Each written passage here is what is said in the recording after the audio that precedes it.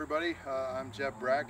This is my daughter Grace. Hello. And we are standing in front of a couple of Habitat for Humanity houses that our church worked on, volunteered for, and that the youth group actually raised money for as part of a project. How much money did you guys raise? It was about a little over $2,000. It was a project for our confirmation class. We wanted to raise money and give back into the community and help make the world a little bit of a better place as a project for our confirmation as we're coming into the more adult area of the church. Meeting someone who has had a house built for them by Habitat before, going and helping build the house with them, made it feel a lot more real and a lot more like we were doing something to give back to the community. It was hard work, wasn't it? Oh, yeah, yeah, it was. You can't even see the work that we did that day because it was very early in the stages of the construction. These houses didn't have second floors on them yet.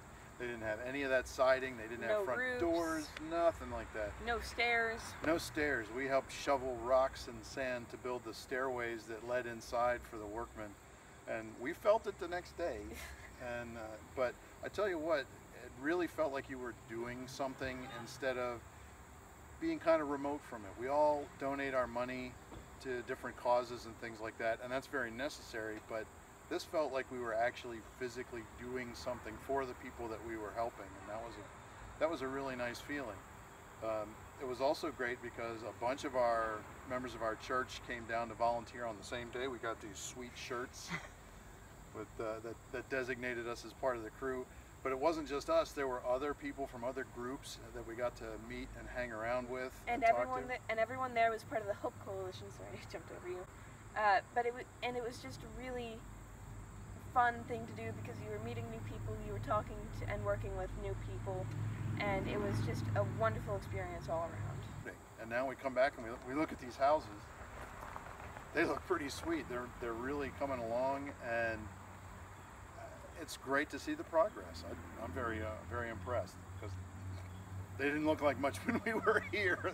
Just little frames with flooded basements. That's right, because it had rained the week before. Right. And so part of what we were doing was things like pumping out the basement, shoveling rocks, moving around big pieces of wall and stuff like that. And scaffolding.